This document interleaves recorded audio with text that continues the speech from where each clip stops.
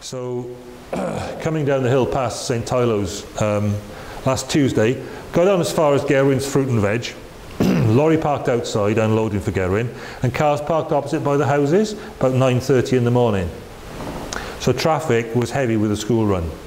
And then coming up the hill towards me, I saw a big red shiny Massey Ferguson tractor with a smart new loader on it and a very new 3-axle Diver Williams livestock trailer charging up the hill through the congestion, driven by a believing man of my acquaintance, travelling some distance between his two big farms.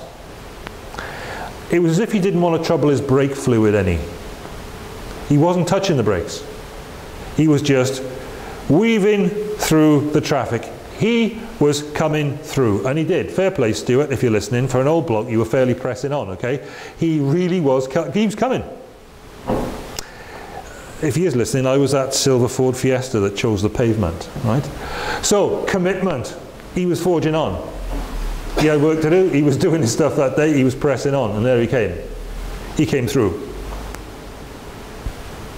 Commitment to Christ. Could we, in ours, be described as fairly pressing on? I mean, why would you actually stir yourself to get out of bed and come to this church today when the morning was cold and you didn't want to? Or when you felt you had somewhere better to go? Or why turn out to run a youth club or teach a Sunday school class or set out tables or chairs or fix the video up? Or get out of bed tomorrow to meet with God and read your Bible before work? This is a sermon about being committed to Christ as He is committed to fulfilling the plans and the purposes of Almighty God.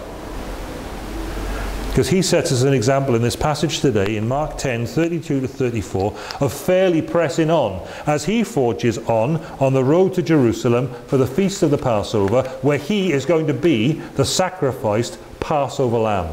Now, this is the King, okay? He calls upon us to follow Him as His disciples, heeding the call of the kingdom and pressing on with its work.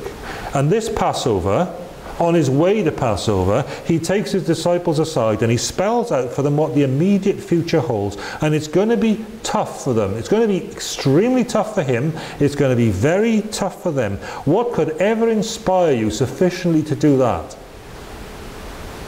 Yeah, following a Saviour who was fairly pressing on for your salvation and mine to do what we couldn't do for ourselves. Considering Him. So the message for today is keep calm and press on. Because He did. Worshipping God, casting the shadow of the cross.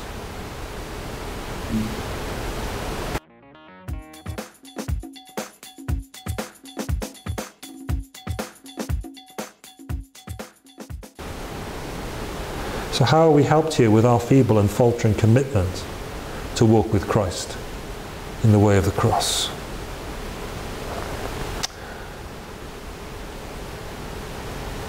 We follow a Saviour who sacrificed Himself and who did that for sheer love for you and me. He did it because He loved you and me and because there was no one other good enough to pay the price of sin. Unless its price is paid, then for you and me all is lost. He sacrificed Himself for us, the people on His heart. And if He's on our heart, we follow Him in that way. He did not commit suicide, you understand. He did not seek euthanasia, you understand. He did not die as an example of anything. He died as a conscious, willing, determined sacrifice for sin. And He did it in accordance with the Scriptures. He did it for sin. Mine. And yours. He did not end His life. He did not waste His life. He did not throw His life away. He invested His life in the will of His Father, in the sure and certain hope of an eternity peopled with resurrected saved sinners. People once helpless, now ineffably helped. Grace bought freed sinners like you and me. That's what He did. That's what He did. He pressed on to that. And here's what faith says in response. It says something like this. Do you recognize this quote? If Jesus Christ is God, and he died for me, then nothing is too much for me to do for him. Faith says, he is my hero. He is my inspiration. He is the one I follow.